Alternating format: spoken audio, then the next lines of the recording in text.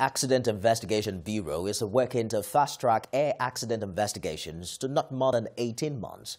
This is against the backdrop of the traditional delays in the release of such reports spanning over several years. The agency's Commissioner Akin Olateru made this known at the presentation of 5 air accident investigation reports. Lara Afolayo reports. The Accident Investigation Bureau making public investigations of 5 air accidents which occurred in the country between 2013 and 2018.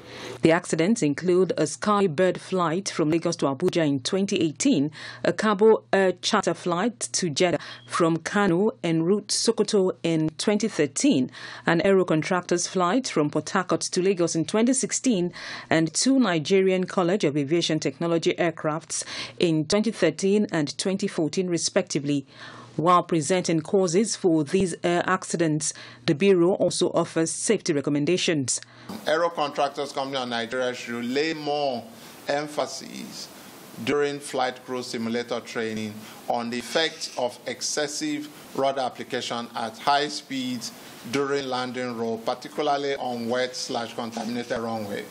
Aero Contractors management should sensitize their crew members on how the necessity of reporting notifiable occurrences. Results of air accident investigations have a history of delayed release in Nigeria.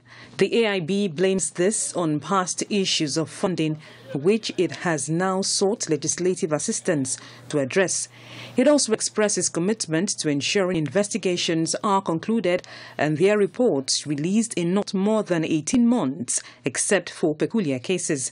It's now a policy in AIB that no accident investigation report should stay longer than 18 months. And investigators will be queried if that happens. There may be some exceptional situation, but that has to be done with a written approval of the Commissioner CEO to extend that accident. There must be a reason. The latest air accident reports make it 59 so far released by the Bureau. The Accident Investigation Bureau wants all of its safety recommendations taken more seriously, with lessons drawn from them and used by relevant aviation safety stakeholders to prevent a reoccurrence of similar air accidents. Lara Afolayo, TVC News, Abuja.